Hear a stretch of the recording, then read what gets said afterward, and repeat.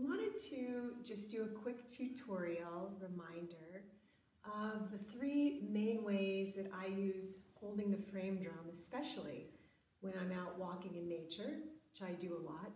So I take, first of all, the traditional position. You take your non-dominant hand like you're going to shake hands with a friend, right? And when you insert the drum into your hand, the trick is the thumb comes in this way. So the mudra looks like that. Pretty beautiful, almost like this. So my hand comes in, my thumb is now turned back towards you, or to my right, if you're right-handed.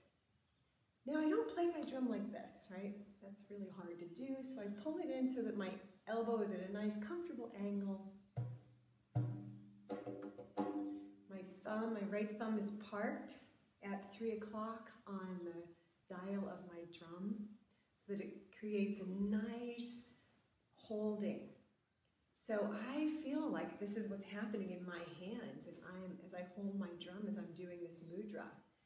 And I hold this.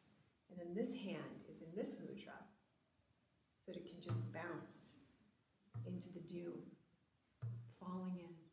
And then this hand can reach up in here with the 4th finger and even get a note.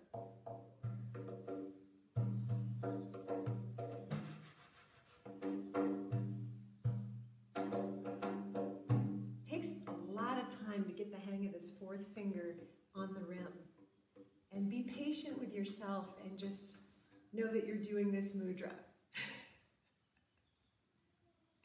Okay, the next way that you can hold it is horizontal. So now we're just taking the drum, holding it in our hand that's in this position, simply cupping the bottom 4 fingers, and then the thumb is just supporting the top of the drum, not clenching so that the sound gets choked. Hold the drum, you don't want to clench because you'll put tension in your wrist and you'll dampen the sound of the drum. So it's just nicely supported here. And now I can play the 2 main sounds in a pandeiro style, with my thumb in the center, the good job, doom, and closed. Doom, ka, doom, ka, doom, ka, doom, ka, doom, tak, doom, ka, doom, tak. Beautiful. So the final position that you can do if you're in a parade is to take your hand, non-dominant hand, and insert the drum upward.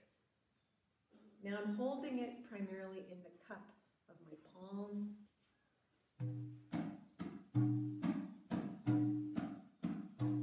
Now my resonant doom is here about almost to the edge, and my ka, muted sound.